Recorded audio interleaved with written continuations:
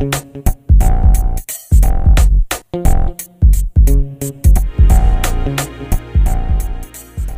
right, the same voltage summation, this alternative summation approach, can of course be applied to mesh analysis. Now we've seen this problem before. I'm defining my mesh currents as I1, I2 and I3. And once again, I'd advise you to draw your mesh currents all in the same direction. That is, in this case, the clockwise direction. Okay. So what we're going to do here is really sum the voltages around that mesh loop. All right, and we're going to take the I1 mesh first. Okay, using this alternative voltage summation technique. So let's go for this, all right? So here we are. We're going to start right here, okay? And we're going to say, what have we got here? We're going to start with a minus, and we're going to say that's a minus 15, all right? We're going to come across this resistor. Now remember, your mesh current really is going in this direction, isn't it? Which defines actually a voltage plus minus across that resistor. And in the past we said that we're dropping from a plus to a minus, and so we would have called that a minus I1 times 500.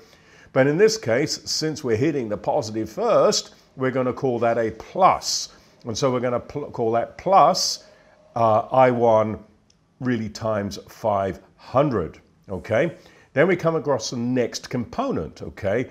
The next component has a current I1 minus I2 flowing through it, and we're considering the polarity then being plus minus, so we really hit the plus first. So that is a plus. Open up my bracket. That will be I1 minus I2 times 1K.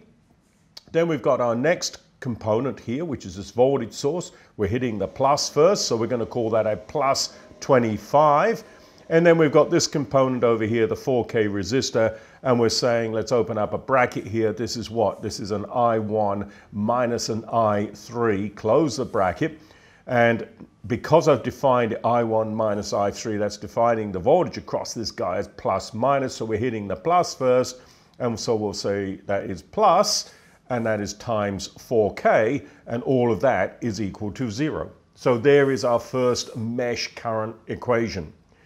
All right, so that's the I1 mesh current equation. The I2 mesh current equation, what is this? Let's once again go around the mesh in that clockwise direction.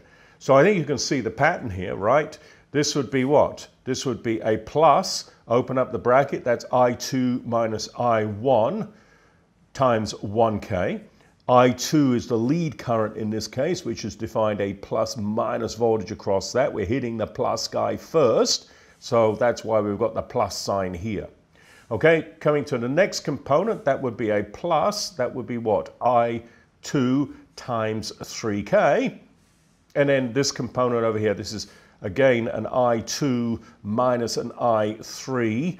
Okay, I2, my lead current here in my I2 mesh. And so that would be a plus over here. That is times 2K. We're back to the beginning, all of that being equal to 0. That is the I2 mesh. Then the last mesh current here, which is the I3 mesh. All right, let's see where we're starting. Oh, look, let's go ahead and start right here. We'll go in this direction. So what have we got? We've got I3 minus I1.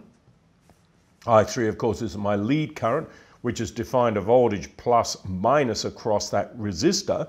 And with this convention, we're hitting the plus first, so we call that a plus. All right, and that's times 4K. Then we've got our voltage source here. We're going from what? A minus, so we hit the minus first, so we call that a minus 25. Then we're coming across to this resistor. I3 is first, so that's an I3 minus an I2. Close the bracket. And again, since I3 is my lead current, that's defining that voltage plus minus, isn't it? So we have a plus sitting here, and that's times 2K. Our final component over here, of course, is going to be a plus I3 times that 5K, and all of that is equal to 0. So basically now we can solve for what? I1, I2, and I3 in that particular problem.